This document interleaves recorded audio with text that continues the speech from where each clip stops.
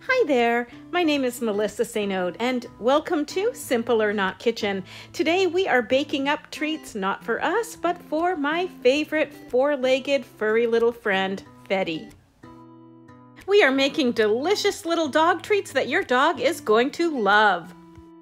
These treats are super easy to make and you only need 3 ingredients: oatmeal, a banana, and peanut butter.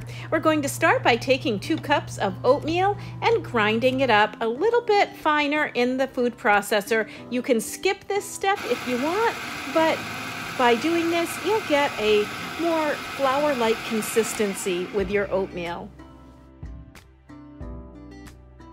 When the oatmeal is a little bit more like flour, we're going to go ahead and add 1/2 cup of peanut butter. I'm using an unsweetened natural peanut butter. And then we're also going to add 1 banana. I'm using a pretty good size large banana.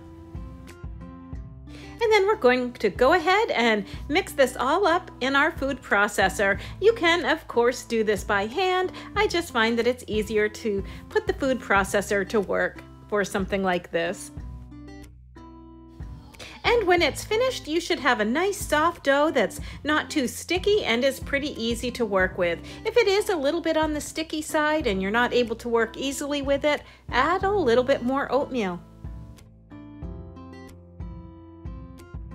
And just like if we were making cookies for us, we are going to go ahead and roll out the dough and we're going to cut them into shapes. You can of course use cookie cutters to do this, but it's not necessary.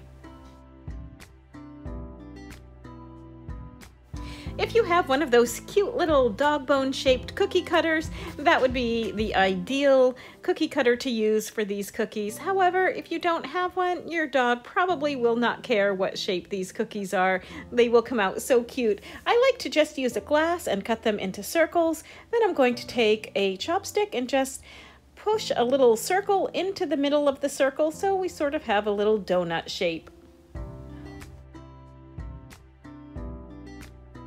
And then it's time to bake our cookies. We can do this a couple of different ways. Some recipes call for baking them at a lower temperature, like 250 degrees for an hour or so. I actually prefer to just cook them at 350 degrees for about 10 to 12 minutes. We want them to come out nice and crisp.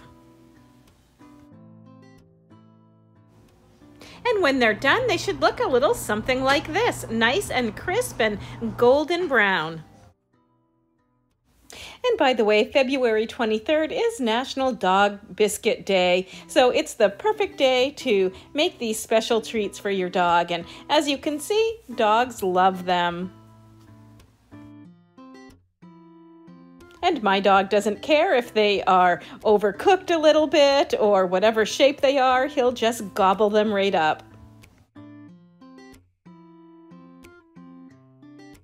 there are so many different types of recipes that you can use to make dog treats, but this one is so easy and it's so fun and it doesn't take much time at all. If you give it a try, let me know how it turned out. For more recipes, articles, and video, go online to PinalCentral.com.